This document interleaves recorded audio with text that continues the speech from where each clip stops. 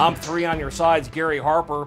A Tolleson woman says she found a sofa for sale online and it was being sold by a large, reputable retailer. That's why she felt comfortable ordering it. But she says, look what happened. Okay, so this is my living room. Take a look around Tammy White's home and you'll immediately notice she has somewhat of a creative and eclectic style. From a retro refrigerator to this colorful buffet table to her ceiling fans. Tammy has an eye for design and she's constantly changing things up. Yeah, so, I call myself an interior designer wannabe. So in early May, Tammy went online and came across this sofa for sale by a company called West Elm Furniture, and she ordered it. And I thought, oh wow, great, this is a great deal. This sofa's like $849 plus shipping and tax. And I said, oh wow, great, I'm gonna get this sofa.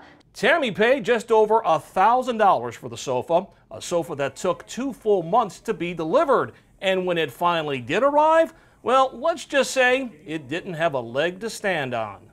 The delivery guy steps back, looks at the sofa, he looks at me and he says, is the sofa supposed to sit this low? And I said, no, it has legs. Turns out West Elm Furniture shipped Tammy a sofa with no legs, causing it to look weird and not to mention rather uncomfortable to sit in. So she complained to West Elm Furniture, and after another full month of waiting, they finally sent her this box. What I received was 1 leg. And get this, Tammy says she can't get West Elm to ship her the other 3 legs. I contacted 3 on your side, Gary Harper, because I wanted resolution to this issue. West Elm can come get the sofa, they can come get their 1 leg, and they can refund me my $1,084. And I am done with West Elm. 3 on your side got a hold of West Elm's corporate office, and I explained Tammy's situation.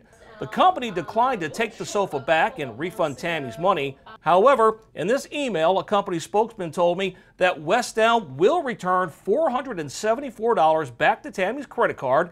That's about a 50% refund. Tammy says she's fine with that because she's fed up with the frustration. I paid my money. I paid $1,084 for this sofa. They've gotten their money. I have not gotten what I paid for. Now the $474 as well as the legs, that's all supposed to happen within the next couple of days. I'll make sure it does happen and I'll let you know in a follow-up report. I'm Gary Harper, 3 on your side.